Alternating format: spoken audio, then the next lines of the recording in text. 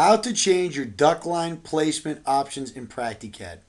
PractiCAD has a variety of options that make it easy to draw while you're on continue.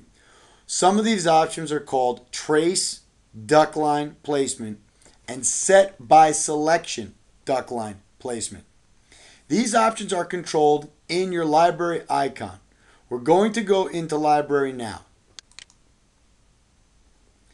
On the left-hand side, we're going to click on the word ductwork, and that is going to open up our ductwork options. Notice here we have duct line placement, and we have two parts.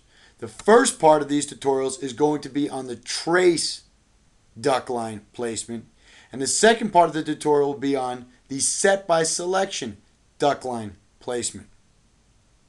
What I'm going to do is uncheck the set by selection, and we're going to focus on the trace parameters.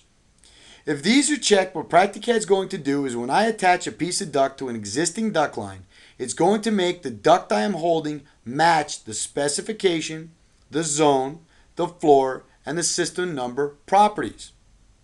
So here I'm going to hit the save key, and we're going to exit out of the library.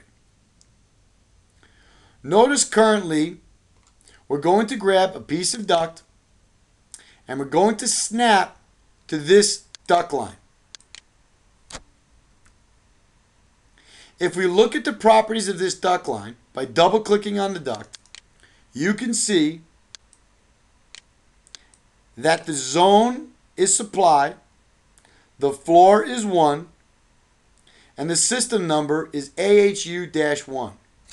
You will also notice that if I click on this ductwork, that it's showing me the same properties in the property box because it's picked up the properties from the duct it was attached to.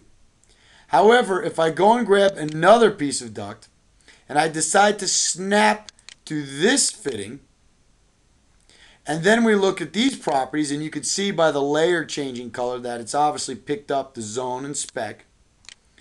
You can see that that duct has picked up floor 2, zone return, AHU2, completely different floor, zone, and system number properties. And it's picked it up from the fitting we attached it to here. So this is a very important option, and it's probably best to leave it on at all times.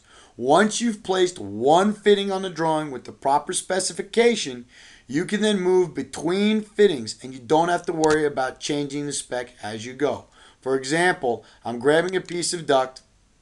I'm going to click up top. You can see that it adds the tie rod, changes the color, the zone. You can even see the workbox updating the information.